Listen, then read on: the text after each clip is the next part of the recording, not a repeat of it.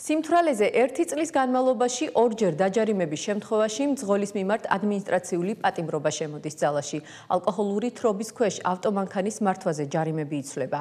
შინაგან საქმეთა სამინისტროს მომზადებული აქვს საკანონმდებლო ცვლილებათა პაკეტი, რომლითაც სიმთვრალეზე ჯარიმების დიფერენცირება პრობლემის, ანუ სისხლში ალკოჰოლის რაოდენობის შესაბამისად მოხდება.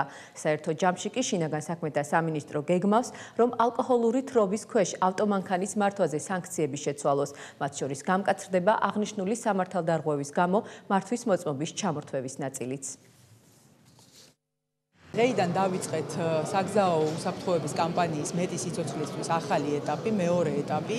პირველი ეტაპი, როგორც გახსოვთ, დაწყებული იყო 2019 წლის აპრილში. ახალი ეტაპის ფარგლებში დაგეგმილი გვაქვს როგორც დაუშვათ აქტიური ღონისძიებების განხორციელება, აღსრულების თვალსაზრისით, ვიდეო სამეთვალყურეო სისტემის განვითარება, ფარული და უკონტაქტო პატრულირების განვითარება და ასე შემდეგ. ასევე საკანონმდებლო ცვლილებები, ნაწილი მათგანი უკვე პარლამენტშია.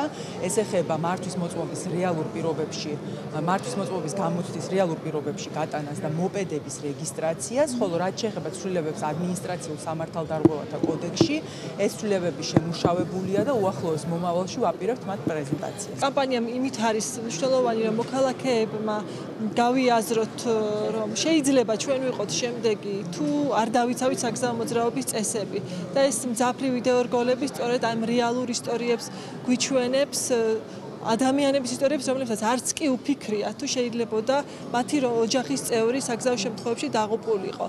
ეს არის მთავარი მიზანი ცნობიერების ამაღლების, სწორედ რომ შევიცვალოთ ქცევა უკეთესობისკენ.